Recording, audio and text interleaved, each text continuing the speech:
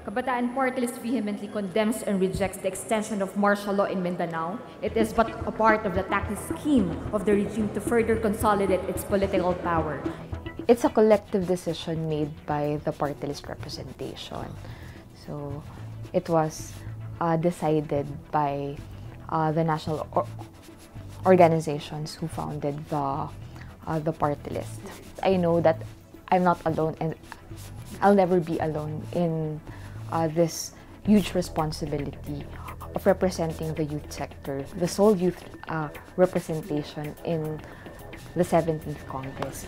We have national organizations based in schools and in communities that forms the constituency, the solid constituency of Kabataan Party List. So, yun po yung nakatulong din sa akin at nagbibigay ng lakas ng loob kasi hindi madali. Kaya yung strength, we draw strength from the unity of the students, of young people from different sectors.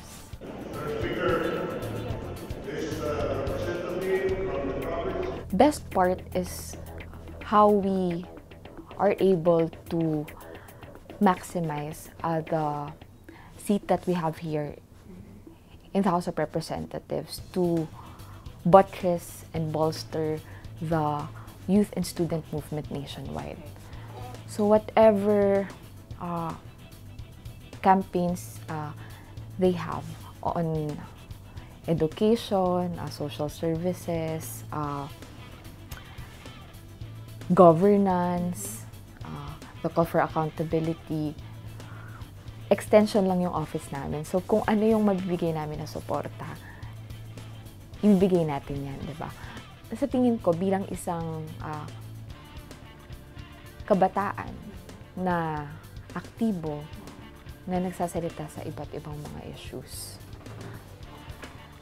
nagkaroon ako ng pagtingin at nagbigay din ng affirmation sa akin yung pagiging member ng Congress na tama na hindi lang dapat mag-rely doon sa mga actions na ginagawa dito sa Congress, kundi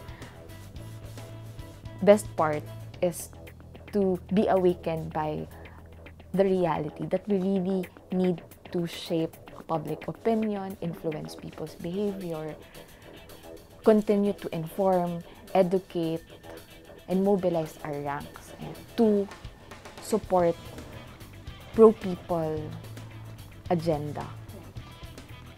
Hindi sapat yung ginagawa sa loob ng Congress. Dapat talaga yung public support. Yan yung pinakakailangan. And public vigilance as well. To me, a woman is a fighter.